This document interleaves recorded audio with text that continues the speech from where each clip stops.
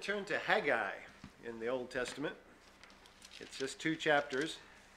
You know how many books of the Bible have 2 chapters? Only one. Yeah, only this one. There's ones and there's threes, but at least that's what somebody told me, so if you find another one, I'll be wrong. Book of Haggai. Almost to the end of the Old Testament. Not many people name their sons Haggai anymore, I guess. I don't know. Maybe in Israel they do. Haggai's time is when Israel has returned from the captivity, Babylon and so on. And they've gotten organized, and they've put in the foundation of the temple, but then they quit. And that's where Haggai comes in. Israel had stopped short, and he gets them back on the job. He's mentioned in Ezra, of course. He's a prophet that God used during those times. He and let me think here. Let's see. Ezra. I'll just read a verse to you. Then the prophets Haggai the prophet and Zechariah, that's the other one, the son of Iddo, prophesied unto the Jews that were in Judah and Jerusalem in the name of the God of Israel, even unto them. Then rose up Zerubbabel the son of Shealtiel and Jeshua the son of Jozadak and began to build the house of God. So this is a encouraging story because he preaches and they do what God says. So that's good. But the first part here in chapter 1 is God's call to build. You know, like I said, they'd started and then they got discouraged and quit and so on. If you read Ezra and Nehemiah, you'll see that it wasn't just that they quit. There was others opposing them and so on.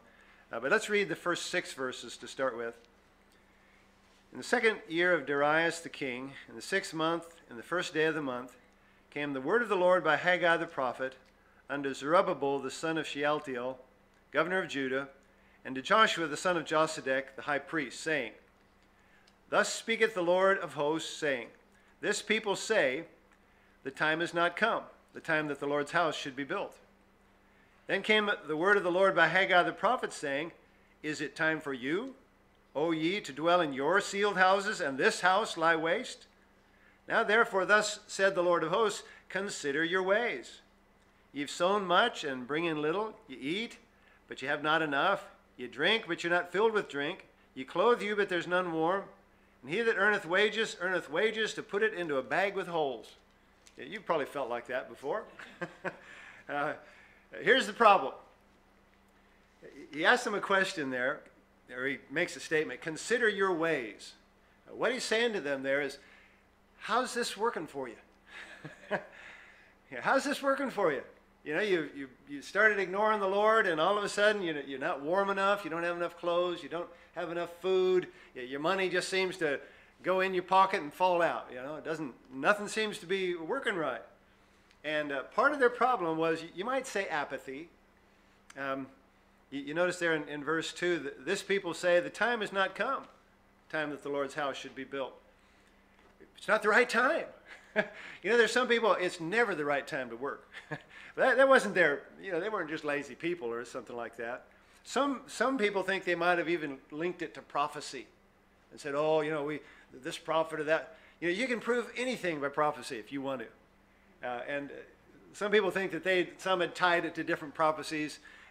But anyway, they're just saying, oh, it's not the right time. And part of it was their selfishness.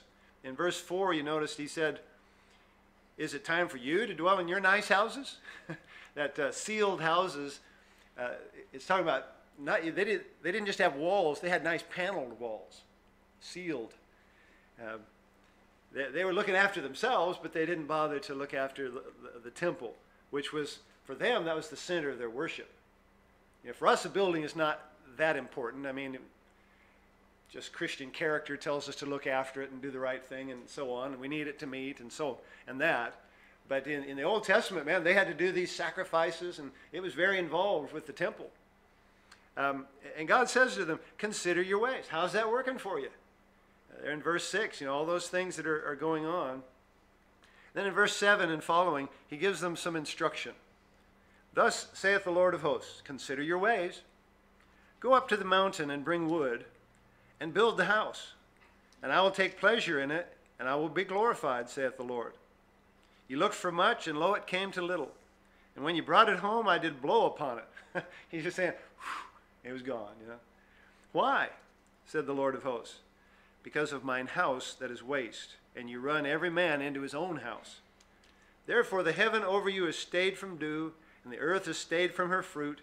And I called for a drought upon the land, and upon the mountains, and upon the corn, and upon the new wine, and upon the oil, and upon that which the ground bringeth forth, and upon men, and upon cattle, and upon all the labor of the hands.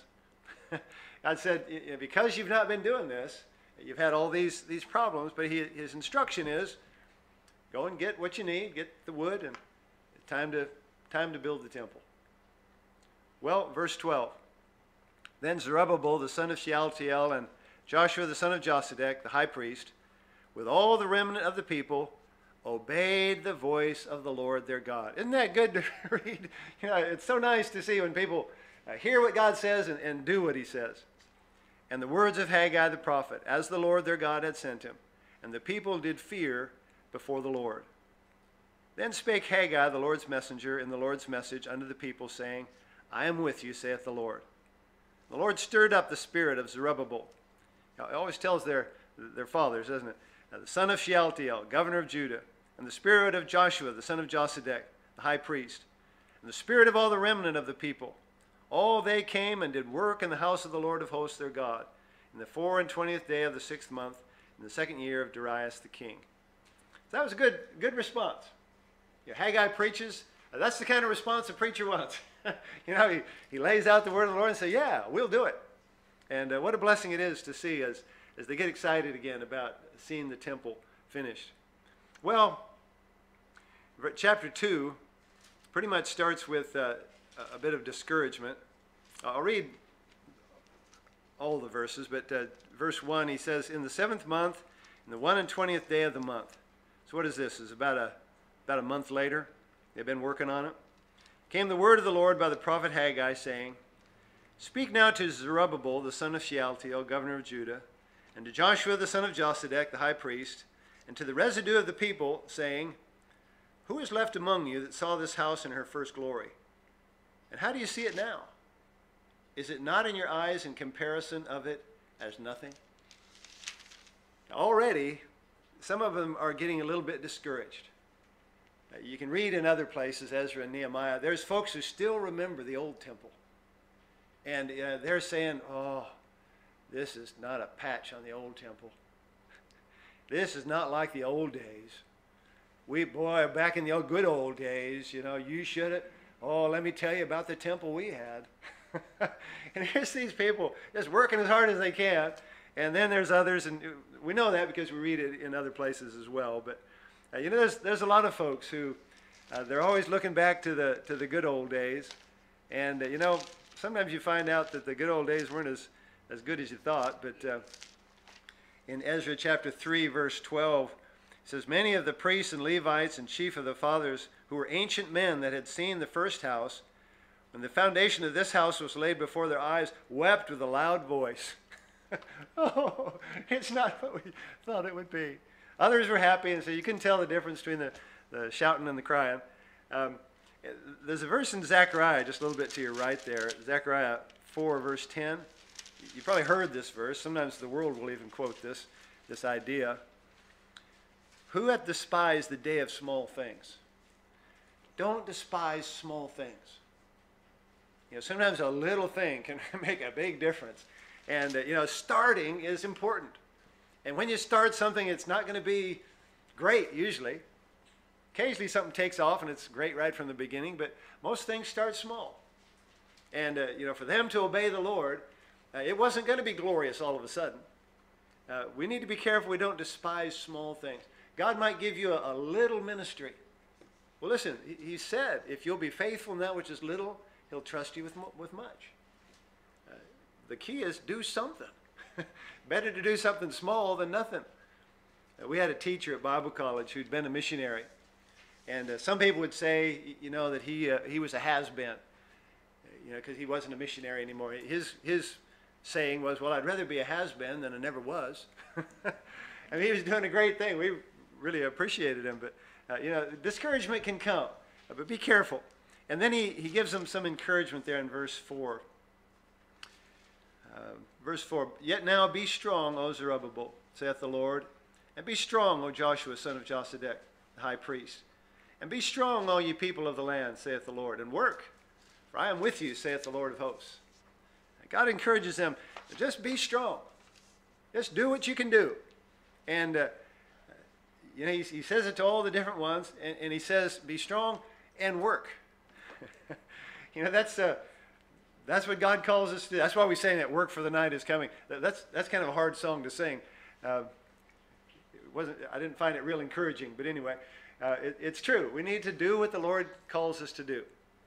And then he says, for I am with you, saith the Lord of hosts. Here's two really encouraging things that God says to them and says to us as well. We can be strong because of the strength of the Lord. Who knows a verse about receiving strength from the Lord? Do you have a verse you encourage yourself with? I can do all. There's a good one. That might make a good memory verse for Holiday Kids Club. Another one? Be strong and have a good courage. Yeah, those are the kind of things that encourage us, isn't it? When God says be strong, because we know he's not saying in our strength. He's saying trust him. Do what he calls us to do and work. And then we know that because then he says, for I am with you, saith the Lord of hosts. And we see quite a few things here. Let me read on verse 5. According to the word that I covenanted with you when you came out of Egypt, so my spirit remaineth among you. Fear not. He says, I'm with you. Now, does he say more? According to the word. No, just like when they left Egypt. All those amazing things that happened when they left Egypt. God's power, splitting the Red Sea and all those things that happened. He says, it's the same. I'm the same God. Same is true today. The God that took them out of Egypt, the God that helped them to rebuild Jerusalem, the God that's put the Jews back in Israel today, that same God. He says, I'm with you. And we see his power, verse 6. For thus saith the Lord of hosts, yet once, it is a little while, and I will shake the heavens and the earth and the sea and the dry land. And I will shake all nations, and the desire of all nations shall come. We see his power. God is able to shake the very world we stand on. We see his presence. And I will fill this house with glory, saith the Lord of hosts. Like he says, I'll be with you. We see his presence. We see his power. Verse 8, we see his possessions.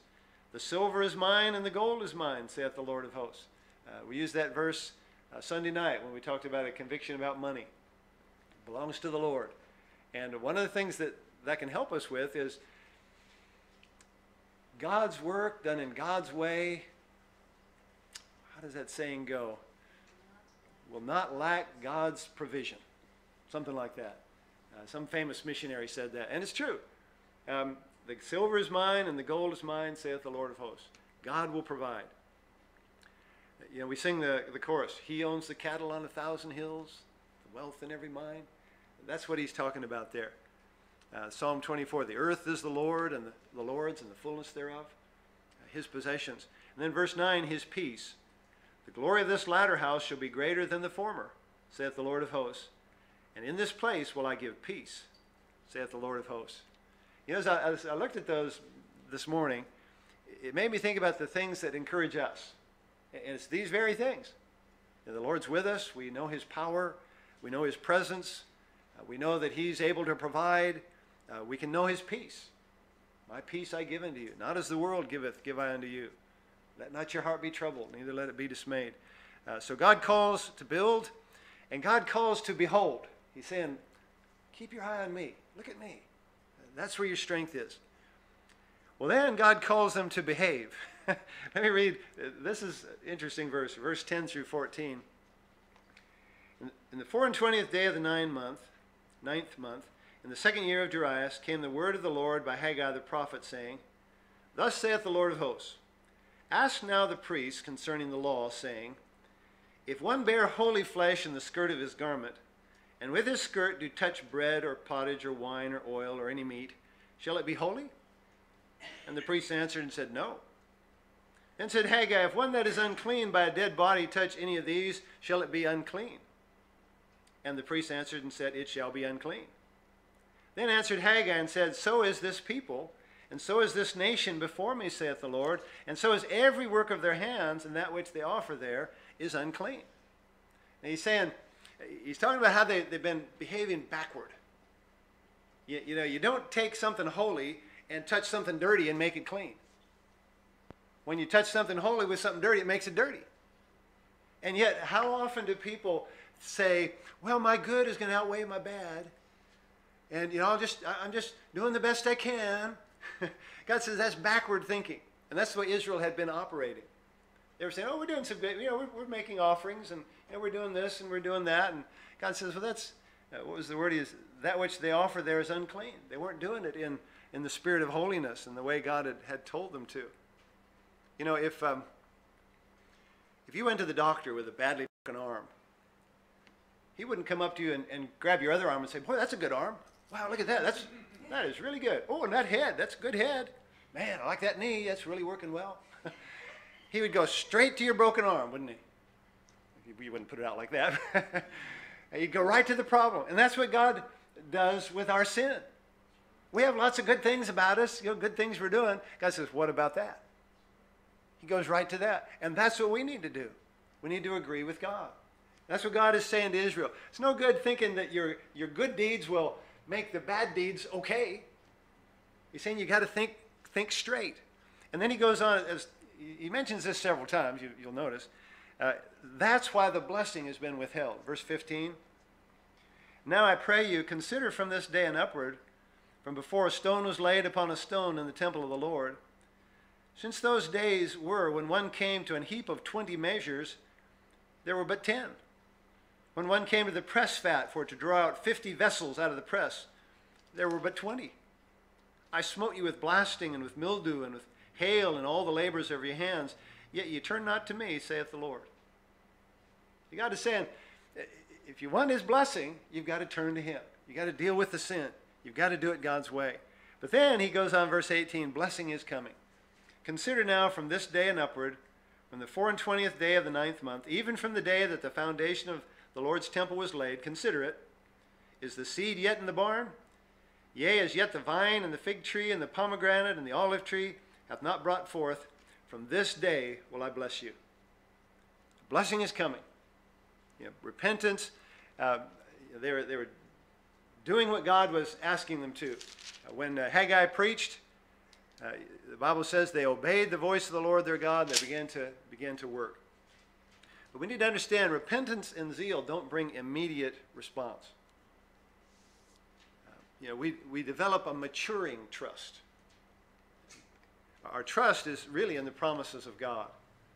There's a lot of folks today, kind of a semi-spiritual thing where it's all these signs and wonders. It's a childish approach to faith. And sometimes God does deal with us as children, but God wants us to develop a maturing faith, not in some sign or wonder, but in the promises of God. Just trusting God. They were building that temple, and man, it's just a bunch of, I guess a few rocks in a rectangle. It wouldn't have looked like much. That's why some of them were crying. Oh, that's the temple. But they were trusting that God would bless. And God had said he was going to bless that temple more than the first one. Our trust is in the promises of God. In those last few verses, God's call is to believe. Verses 20 through 22, he's going to magnify his power.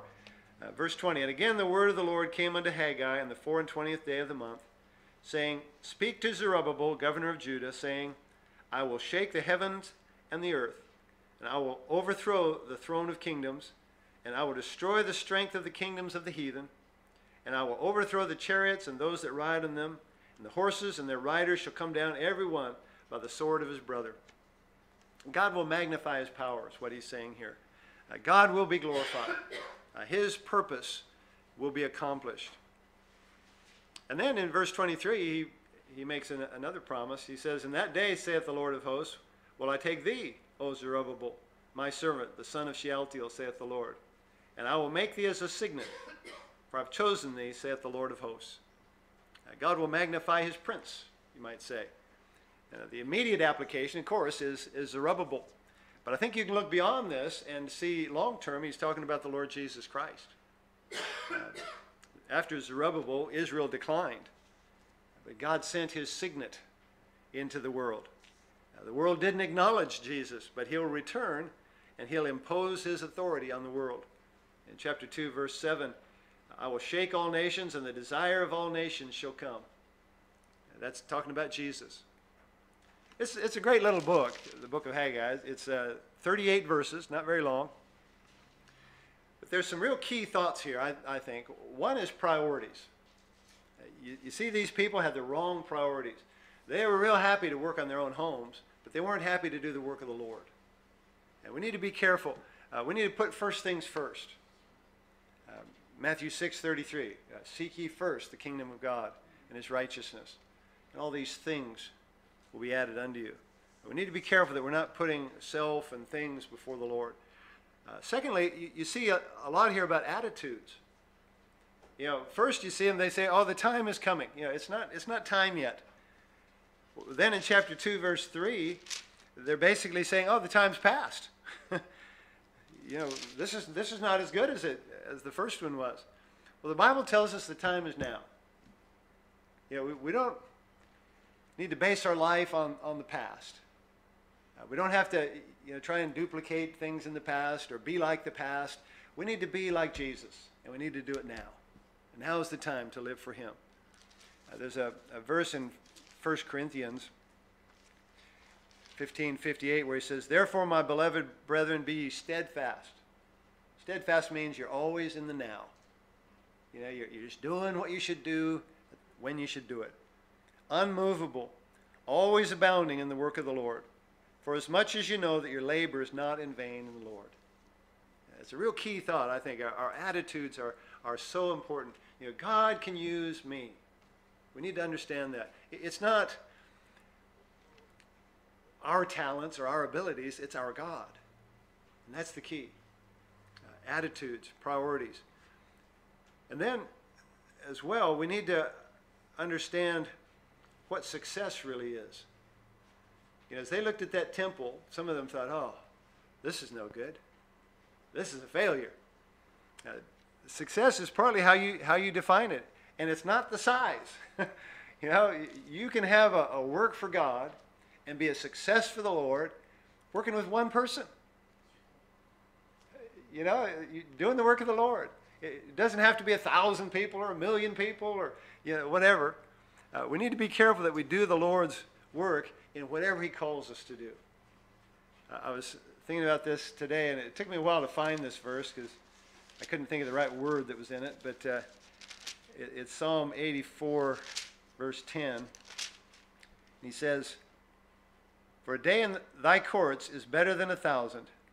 I'd rather be a doorkeeper in the house of my God than to dwell in the tents of wickedness. Just doing what the Lord wants us to do. Whatever that is, that's success. Success is trusting and obeying the Lord, doing our part, doing what the Lord calls us to. So let me encourage you tonight. Here's some folks that they'd started off right, and then they got discouraged. And Haggai came and preached, and God blessed, and it was a victory in the work of the Lord in those days. Any comments or questions before we take some prayer requests tonight?